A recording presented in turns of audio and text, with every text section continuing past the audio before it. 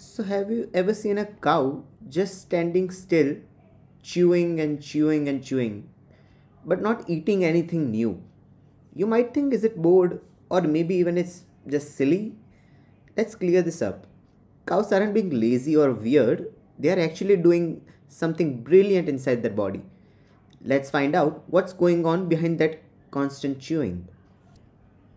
So when cows are ideally chewing the grass, and you wonder that grass might be soft, right? But it's tough. Why? Well, for that we have to zoom in a bit.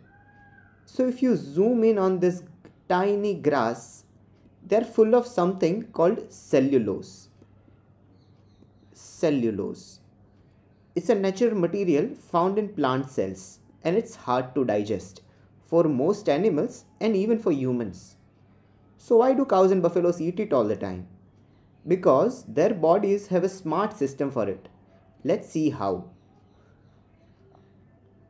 Animals like cows, buffaloes, and goats or even deers are called ruminants. And here's what they do differently. They don't waste time chewing every bit slowly.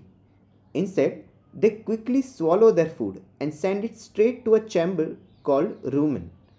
As you can see in the diagram here, rumen is a sac-like structure that is present right after the esophagus in such animals.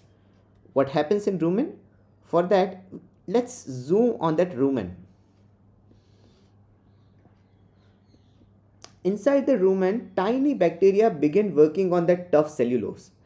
It's almost like they are snipping it apart with their weapons and teamwork.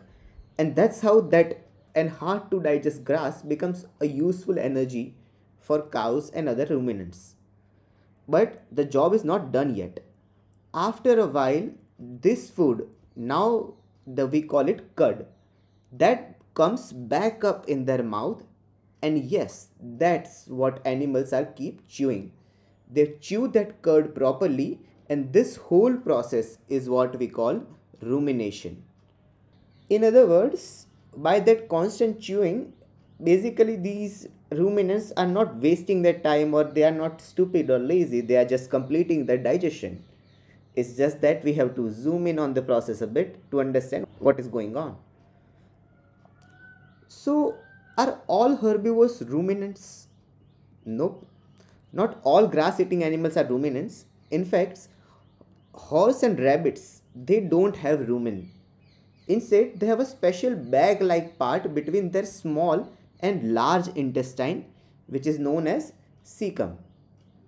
This caecum, although it is different from ruminant, it conducts the same process of digesting cellulose using the similar type of bacteria. So the setup is different, but the work and workers are similar, even if they all eat plants. So wait a minute, our parents practically threaten us to eat greens. We always hear this from our parents, from every elder around us, that you must eat your green veggies, you must eat your vegetables, you must eat your leafy vegetables. So what happens there? Can we human digest cellulose? The greens that we eat also have cellulose in them, and we don't have structures like rumen or caecum in us that helps us digest the cellulose. We don't even have the special bacteria in our stomach that would help us to digest this. So the simple truth is that we cannot digest this cellulose. So what happens to that cellulose in the spinach that we eat? It just passes out as a waste. Yep, plant parts leave our body unchanged. And when I say plant parts, I only mean some plant parts. Again, this does not mean that you must not eat your green veggies since it is going to waste. The simple idea is that we do not use the cellulose of those plants. We use other important nutrients from those plants, and those nutrients are super important for us. The nutrients and their significance, their importance in the growth of body is something that we have covered in our other videos or even in your previous grades, right? You can check those videos out. But the base idea is that we mostly digest the nutrient around the cellulose, not the cellulose itself. In short, if we want to summarize the digestion in herbivores, We can begin by saying about rumination, which is digestion in ruminants. What are ruminants? Those are animals which, upon taking the food is transferred to a particular uh, part called rumen, and there the food is converted to curd, where the cellulose within the food is digested. And this curd comes back in the mouth, and that is how the whole process of rumination occurs. Cellulose is a tough building component, as we saw, and it is very hard to digest unless you have a special help from bacteria who can help you digest it. Humans cannot digest cellulose. We pass it on as a waste, but what we use is the important nutrients around the cellulose that we have in our greens. Not all herbivores are ruminants, as some of them, like horses and rabbits, they have special structures called caecum.